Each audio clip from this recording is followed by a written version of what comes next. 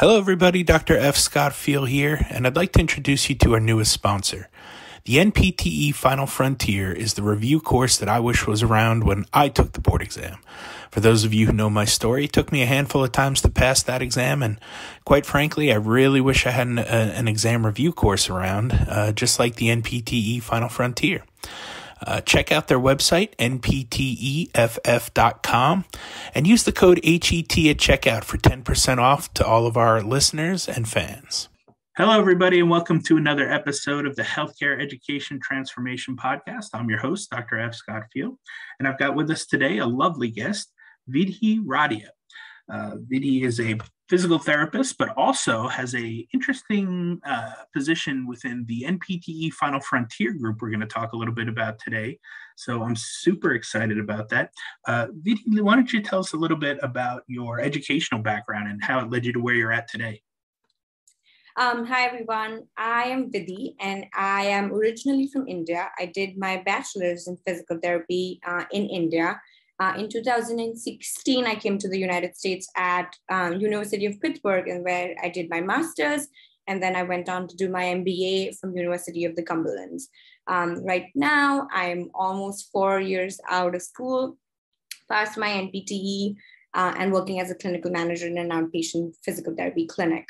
About NPTE Final Frontier, I first took their course in 2018 when I sat for my NPTE, and oh boy, that changed everything for me because it's difficult. You know, these exams, the boards are difficult. No matter how much you study throughout your school and everything, it's difficult. And they, I think, helped me tremendously. And since then, since 2018, I've been a part of Final Frontier family.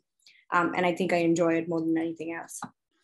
Yeah, we were talking a little bit before the show about how I wish that the NPTE Final Frontier existed back when I took the test, I think when I took it was about, 2006 or so. And it took me a handful of times to pass that exam. It was tough. And I couldn't find, there wasn't really review courses back then. You kind of just went with like the old score builders textbook or whatever. They brought you in for a weekend, kind of showed you how the test looked, what the layout was and the percentage of breakdown for, sections. And then you the second day you went over a couple of review questions, and then they kind of sent you on your way with a book and a CD-ROM, with a couple of practice tests on it. And that really wasn't how I learned. That wasn't really conducive to me. I actually found out later in life that I was not a very good learner anyway. I was more of a rote memorization guy, and that is not learning. As many of you know, and I've said this time and time again, rote memorization is not true learning. And it took me going through an entire EDD program to figure that out. So kind of a sad state of education for myself, but I was an English major before I became a PT, so it was a lot of learning curve for me anyway. But Vidhi, why don't you tell us a little bit about your involvement in the NPTE Final Frontier, because you're in a special kind of a position where, people think NPTE Final Frontier and it's just a test review for the NPTE, right, or the PTA exam or whatever, right? But you guys are actually taking it a step further. And I love the fact that you really have built a community around this, review course and these study groups and this test. And now you're taking it even a step further. So why don't you tell us a little bit about that?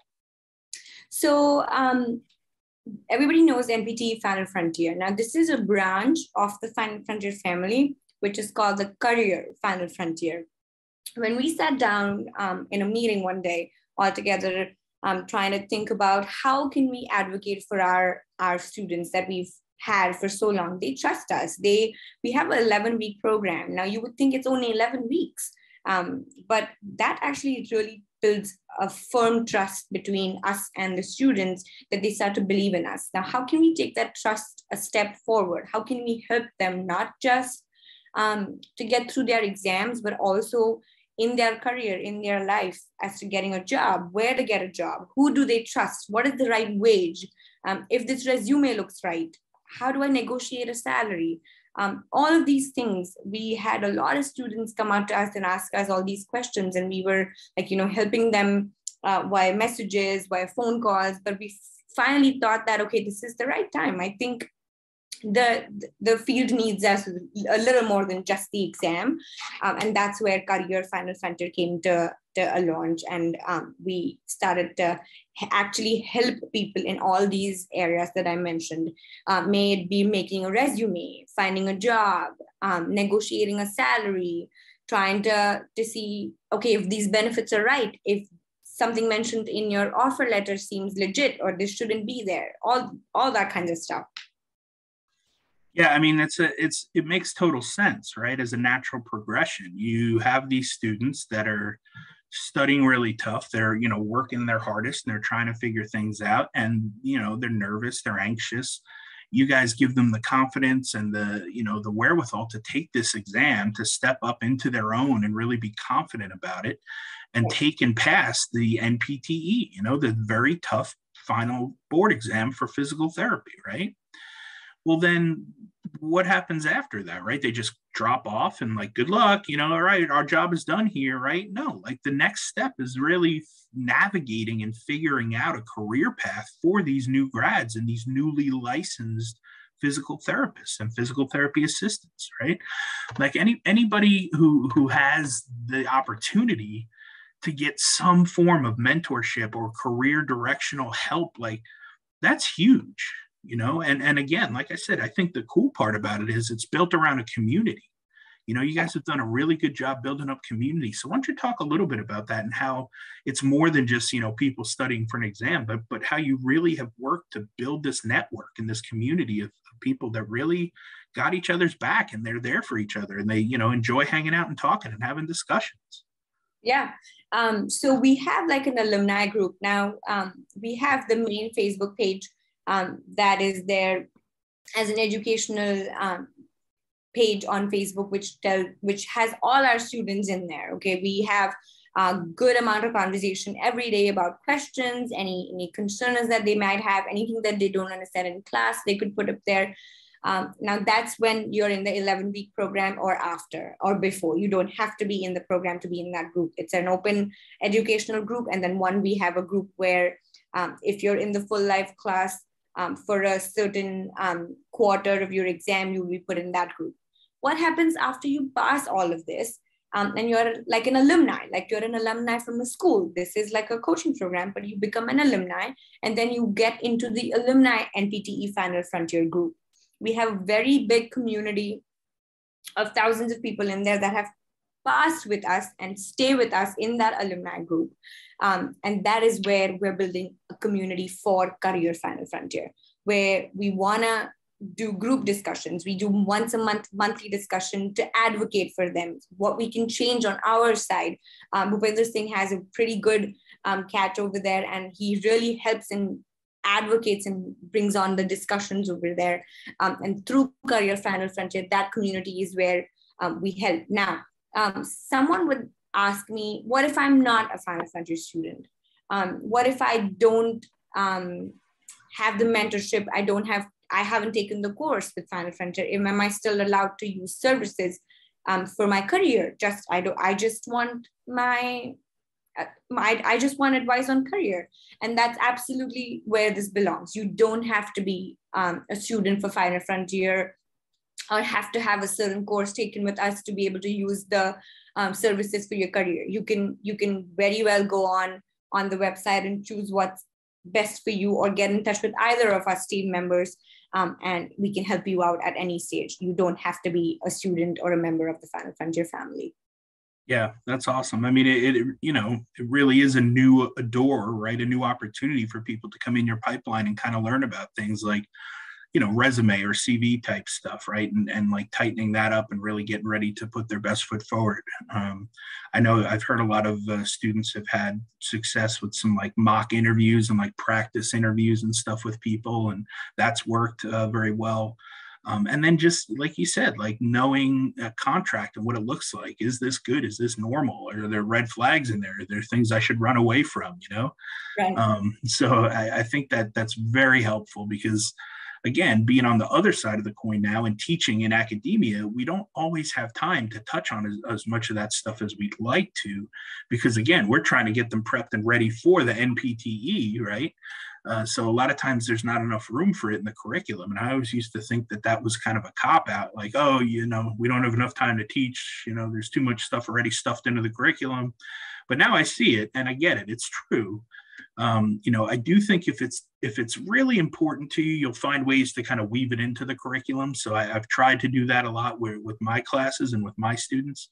Luckily, we've got some good student special interest group for after hours that kind of helps.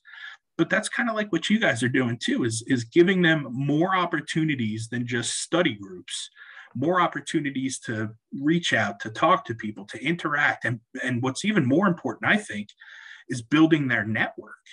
You know, you're helping them build their network, not only out, you know, in whatever setting or whatever city they want to work in, but now with the Facebook group and with all the other career opportunity groups that you've got going on, now these new grads have an instant built-in network where they can actually reach out to people across the country that maybe they know are specializing in a certain, you know, population or a body part or a setting or something like that. And they can keep coming back to this group and asking questions and really fostering that network. Why don't you touch a little bit and just talk about, like, you know, the importance of a network? Because I know I tell my students that's one of the first things they should be doing on day one as a student is starting to build their network. So that's correct. I love that. I mean, networking is everything. And it's a saying that you don't know when someone can be of help to you. So saying a casual hi to someone could mean a lot, maybe 2 days later or 5 days later or 5 years later, and you don't know how good that would work out for you. Not just people from your classmates or from your batch of students, but the ones that are senior to you, the ones that are junior to you, anybody in the community that is really like connected to or from the PT environment. Not even that, even today, if I were to give you an example, I have patients in my clinic that I see all the time. They have their nieces and nephews or their kids who want to be pursuing PT, and they sort of talk to us and build like a connection, and then ask, like, you know, they gently ask us, if would you be able to help my child or my niece or my nephew to get through how to go about this? What do you think? Is it worth it? And stuff like that. So just a simple conversation with someone could go a long way. And with Career Final Frontier, what we're trying to do is everybody that is interested could go up on the website for careerfinalfrontier.com and drop in their resumes. It's for free. You don't have a charge. You don't have to pay for anything. You just drop your resume and put your interests in. That way we have a collection of interest that, okay, this person is interested in, suppose, outpatient, ortho, this state, this city. And I have a track of all of that. Now, we have really good clients with us that partner with us, and we trust them. We are only doing partnership with clients that we trust on, because we want to advocate for our students. So we're not trying to partner with anybody that comes our way, but we're trying to really scrutinize who we partner with so that we know that we're sending our students to those people. So in a way, if you drop a resume, that's also building a network. That way I know you through your resume. I can have a phone call with you, learn your interests. You never know. It may be a match sometime in the future, or near or far future. You never know. Yeah, I love that. And again, that's one of the reasons that we at the HET podcast have chosen to, partner with you guys as well, because I just love what you guys are doing. Like I said, I wish that this had been around back when I took the exam, but, we had David and Emily on in before, and we're going to, probably have a couple more of you guys on as the years go on. And one of the things that we kind of asked, and this is a bit of a loaded question because of the position you're in, but, what is your favorite part of the NPTE Final Frontier group? What's your favorite thing that you guys are doing? What do you love about it so much? I think the thing that I love the most is that the team members are so connected and committed to a cause in helping a student. We wouldn't sit back and think, oh, has this student paid us? Has this student gone through us? Or they're doing another review group, or they're not yet signed up and should we help them or not? No, every single team member is dedicated on this journey to help the student, whenever, wherever, whoever. It doesn't matter where you're from. It doesn't matter how much do you know. If you know as little as a drop, we will help you to fill that drop and make it to wherever you want it to be. I've had Bhupender Singh actually helped me through the hardest time when in 2018, when I was having difficulty even deciding, should I take an exam or not? And I know that stands still even today, 4 to 5 years later. If I were to call him any time of the day, I know I will hear back. There is not a disconnect between the person who owns and who is the founder of this place to where I am today. So the connection and the dedication to help students is what I find really interesting. And that doesn't go away no matter what. Yeah, no, I couldn't agree more. I've met with Dr. Singh several times now, and had him on the podcast before, and super nice guy, super knowledgeable, and it's really, I'm just impressed with a lot of the people that are involved and are teaching and helping to mentor and helping to, tutor a lot of these students through these testing situations. Everybody is just so smart, and it's a lot of terminal degrees, which is really good to see too. I just, again, applaud everybody over there at the team. I can't say enough good things about them as well. Vidhi, we've got one last question that we ask all of our guests. And that question is, if you could change one aspect of higher education, whether it be, the DPT realm or otherwise, what aspect would you change and how would you change it? So my concern that I've seen in outpatient with a lot of university partnerships that we have for the clinical rotations with my company is that when they reach to their third year of clinical rotation, so that this is their last rotation, many times I've seen them struggle trying to reach to passing their clinical rotation and then having to take the NPT right after. So what I see is that there is a lot of pressure on the student to actually finish their DPT, graduate, make sure they do very, very well in their last clinical, and then give their NPT. And in the past few years that I've been a mentor for the students and I've been the clinical instructor, I've seen that because they have so many things on their plate in that end couple of months, I see that they end up not passing the exam and they're so stressed all day. I remember a student telling me that he would sleep with anxiety, have worry all the time as to how he would finish being a student that his clinical instructor would want to see and pass the boards. So one thing that I would want to change definitely is the load of the clinical rotation and taking the NPT right after. I think if there were NPT Final Frontier attached to the program right away, that would take off so much pressure from the student's head to not wanting to decide, okay, what should I study first? What should I study last? Because there's a timetable, there's a whole course set up for you as to what you have to do. And that would make it easy on the student to graduate, finish their rotation, and take the exam with ease. So I think the problem and solve to that was, for me, that I've seen in the last couple of years is this one. Yeah, I think, that's a lot of cognitive load, we call it, in academia at the very end. It's a culmination of 3 years or more of learning. And then the clinical rotation, their final clinical rotation, which is basically working 40 hours a week and not getting paid for it, right? And then they have the exam after that. And some of them are, trying to take it a little early. Some of them are trying to, gear up, get ready for graduation and then take it. Either way, it's a lot. So I completely understand that. And, if there was a way to build in a little buffer time in between, a little downtime, that would be nice for sure. I don't know. I don't know if CAPD will be okay with that. I don't know if universities would be all right with that. I think, there's a lot of moving pieces there for sure. So it would be interesting to see how to tease that out and see what would fit best. But Vidhi, thank you so much for coming on and for educating our guests and our audience rather on all things NPTE, Final Frontier, and beyond. Now that you guys have got that career track, Where can people find you online on social media or on the interwebs if they have questions or want to follow up with you or just learn more about the program and what you're working on? Sure. So they can email us at support@careerfinalfrontier.com. So careerff.com, support@careerff.com. Or you can visit the website at careerfinalfrontier.com and you will get all the information. You're allowed to, like I said, drop a free resume, reach out to us. You can plainly go to our Facebook page of NPTE Final Frontier, drop in a message over there, and someone should be able to reach out to you. So there are several platforms as to how you can get to us.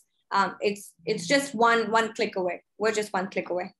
Awesome. And we'll put all those links in the show notes so people can find you.